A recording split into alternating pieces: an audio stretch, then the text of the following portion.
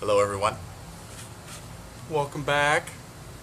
Today I'm going to do some major surgery on my little Adenium here. Adenium, not sure. Anyway, if you can phonetically spell it in the comment section below, please do. I don't know if I'm saying it right, don't know if I've ever said it right. It's all good. Desert rose. This plant, I've had it for a number of years. It has been neglected and looked after, and then neglected and then looked after, and yeah, it hasn't flowered since I got it, and that was probably 10, maybe more years ago. It's a very long time ago. So, and it really hasn't grown anywhere. So it has been moved to a smaller pot. For a number of years it actually wasn't even in a pot. It was just a root ball kind of sitting outside of a pot, just looking pretty sad. But a number of you have told me that for them to do well, they need to have more soil in their root systems. So we're going to take this opportunity and increase the pot size by a couple of sizes. So I do know that the roots really seem to grow well on these things. I have some seedlings that are doing quite well, and the roots are massive in comparison to the size of the plant. So we'll increase the size of the plant. I want it to bush out a little bit more because it's really not doing anything. It's kind of sad looking. Every winter this plant loses its leaves and it just goes dormant. And then in the springtime I start watering the plant again because I stop watering it when the leaves are gone, and it starts to come back. But it just does this. So I'm going to chop things back. I've been reading that this particular type of plant doesn't really take well to pruning, so do it sparingly. But then again, I've seen some in some gardening forums that they hack them back more than half and they come back just fine. So we're going to hack it back. We're going to see what happens. I've got another plant that seems to be doing quite well for me. This one has never really done much, so since it doesn't want to do very much, we're gonna play with it. If it dies, it dies. If it survives and thrives, then even better. So I always put a piece of paper towel in the bottom of my pot to keep the soil from escaping out the bottom. I'm going to put some all-purpose soil in the base of the pot here, because I know that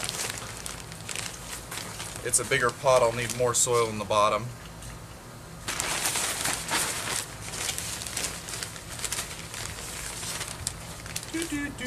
Okay.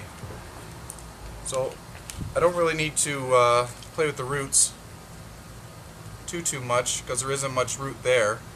It's like a big potato underneath here. You see that?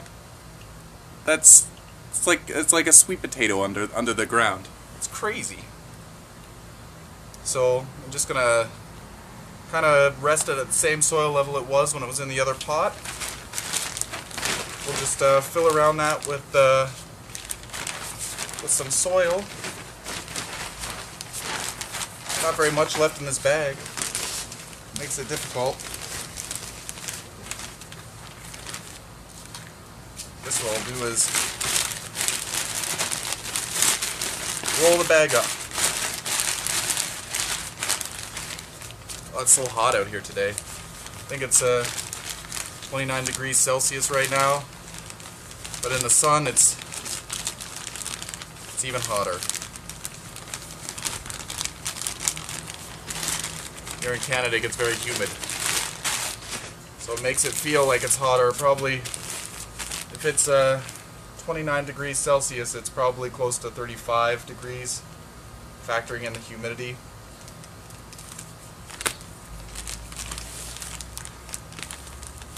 Feels really hot.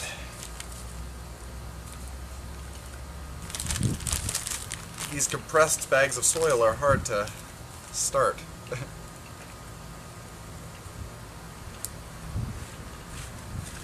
Fill in all the air pockets around here. it'll like this bigger size pot. It's not too much bigger, but it's enough. As you can see, there wasn't a lot of root. There was like a trunk in there, but the little fibrous roots, there wasn't a lot of those. So that's what hopefully will be growing with this new soil. I'd really like to see this plant survive all winter with leaves on it. My seedling does, but this one, maybe it's a different variety.